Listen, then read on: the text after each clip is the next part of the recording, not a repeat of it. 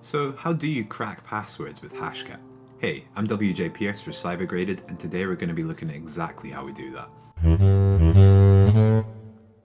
So there's a couple of things that I want to explain first. As is with any technical video, it's good to have a bit of a kind of prerequisite when it comes to knowledge and the tools you're using and kind of the theory behind it. But if you want to jump straight ahead to the tutorial, I will put a timestamp down below so you can skip all the explanations and just go straight to actually how to crack the passwords with Hashcat. Of course, before I begin, I would like to mention that you should have permission before you go cracking passwords. We're actually going to be cracking passwords that I've made today, so it's totally fine. But if you are going to be doing it, again, just make sure you have permission. We're going to be using PowerOS today, which is a Linux distribution geared towards offensive and defensive security. If you don't have PowerOS already, I have a video on how you can install it in about 5 minutes using VMware. So first things first, right at the top, what is Hashcat? You might have heard of it. It's basically the world's fastest password cracker. As I said, it's for Windows, Mac, and Linux OS. The great thing about it is it's open source with an MIT license, which means that for personal use, we can use it. The next two things I want to explain is what a hash is and what a word list is. So we're going to be using both those things today. We're going to be using hashed passwords and we're going to be using a word list to feed into Hashcat. And to explain those, I think it's better that we jump on the PC and I can give you a bit of a visual reference to follow along and you get a bit of a better understanding when you can actually see what a hash password is and what a word list actually looks like instead of me just talking to you like this. Last thing before I start the lesson, if you're not subscribed, it would be really cool if you did subscribe. I'm only at like 39 or something. It'd be quite cool to hit 100. So yeah, if you're not subscribed and you want to for kind of consistent cybersecurity and tech content, that would be really wicked. Thank you, I would appreciate it. Okay, so the first thing I said I wanted to explain was what a word list is. Now, it's kind of self-explanatory what a word list is, and chances are, if you've clicked on this video, you kind of probably already know what a word list is. But for the uninitiated, I'll explain it. It's pretty easy to understand. It's kind of in the name. It's a bit of a giveaway. A word list is, believe it or not, a list of words. Now, why is that important? Kind of the best explanation I've found on the internet to what actually a word list is as well is on Berserk Zero's GitHub. So this kind of explains why they're important. So do you know what the world's most common passwords are? Do you know what they look like? And you'll want to avoid them to be secure. So think of the world's most common passwords like someone's name, someone's birthday, football, rugby, hockey, car 123. All a word list is a collection of those words, and all Hashcat is going to be doing is taking a list of those words, running it against a list of hashes and finding out if one of them matches or not. So on this GitHub, there is actually a huge word list. Now, there are hundreds of word lists out there. Some are more popular than others. You've probably heard of the RockU word list. That's kind of the biggest word list in the cybersecurity community. But look at this one here. There's over 12,000 passwords. Well, not passwords, but words. But they might be passwords. That's the thing. And you can come down and basically you're going to be feeding this into Hashcat. Hashcat is going to be able to read the hashed versions of these passwords, which I'll explain in a minute.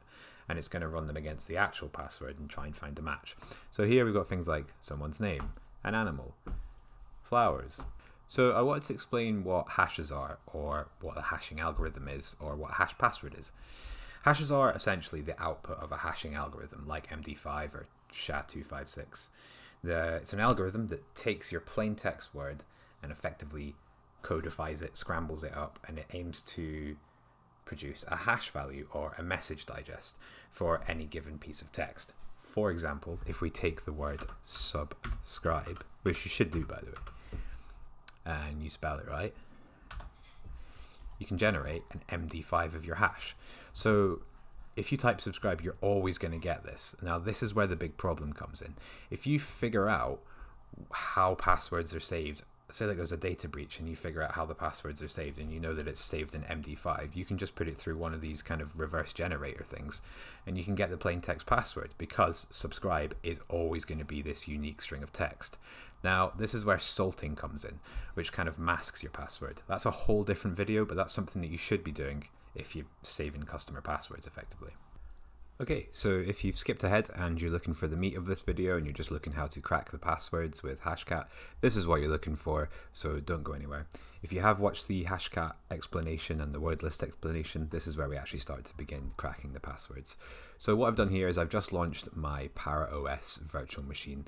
Again, if you don't have a copy of this already, it's really easy to get, and I've got a video on how you can get it. So now we are in the correct environment. We want to launch the terminal.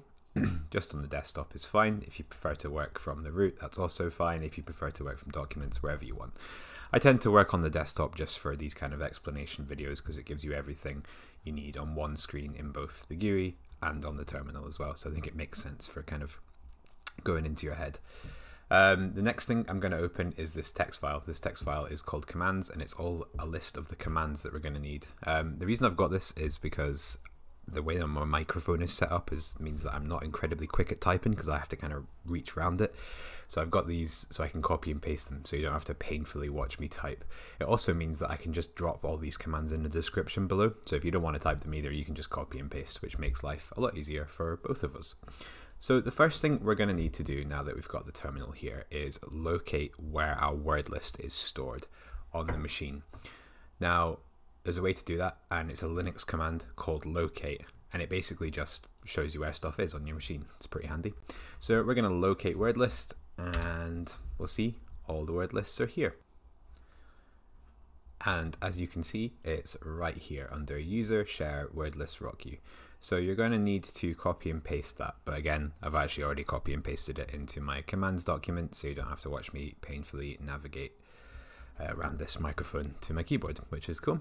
So now we've located the word list, the next thing we want to do is actually create a text file with passwords that are hashed in an MD5 format in it.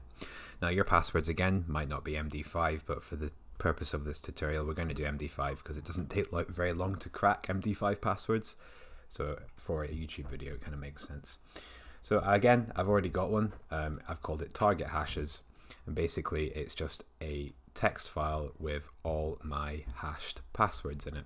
Again, I'm gonna provide this here down below in the description so you can just copy and paste in. But if you've got your own hashes that you want to crack, or you've been given them by someone else, then you can just put them in here. But this is how you would do it. You can also go onto Google like I showed you before and create your own. So you would type in a word, it would give you the MD5 hash output, and then you could just copy and paste it into your text file. The only caveat I would say is that the text file needs to have more than 5 passwords in it for Hashcat to recognize it as something that it needs to crack.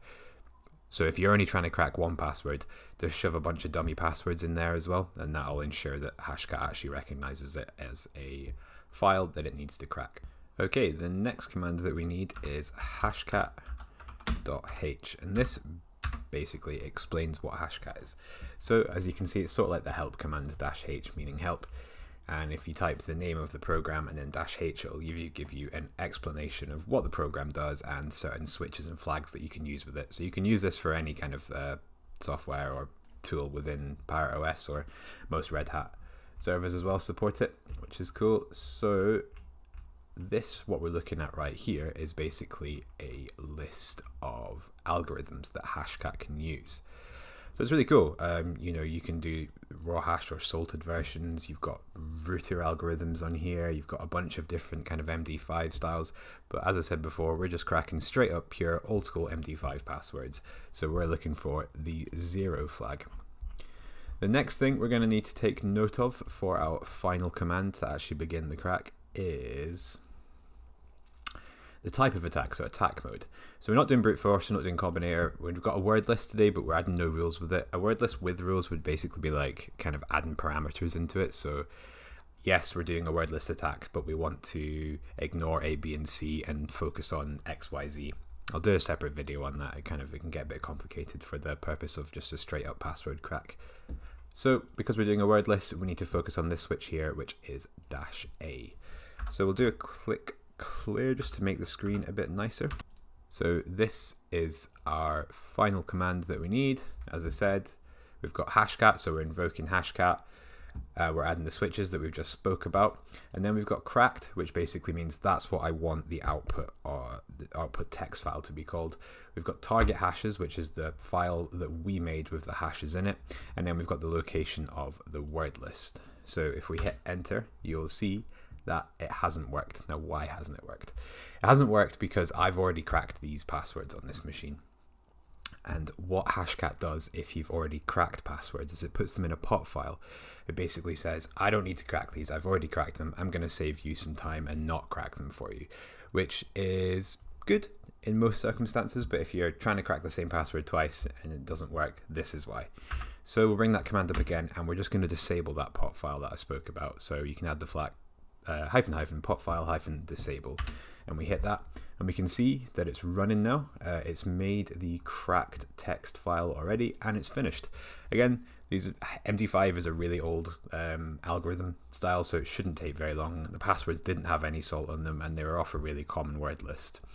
So with this kind of base knowledge, you can kind of expand upon it, try different switches, try different flags, and you can see the status here is cracked. So if we double click it on the GUI, just to have a wee look easier than catting it, we can see that the first one was cracked, 1, 2, 3, 4, 5, 6, 7. The second one was cracked, 1, 2, 3, 4, 5, 6, 7, 8, and on and on and on. So you can really see, like, what did that take? It took like 2 seconds to crack over 7 passwords. So I know they're really obvious passwords from a really obvious word list in a really outdated algorithm, but you can begin to see the potential of how powerful this tool really is. And that's pretty much it. If you want to see some more videos on Hashcat, some more complicated ones, some different Hashcat algorithms, some hashing algorithms, let me know. And remember, subscribe and like. That would really, really help me out. Okay, thanks very much. See you in the next one.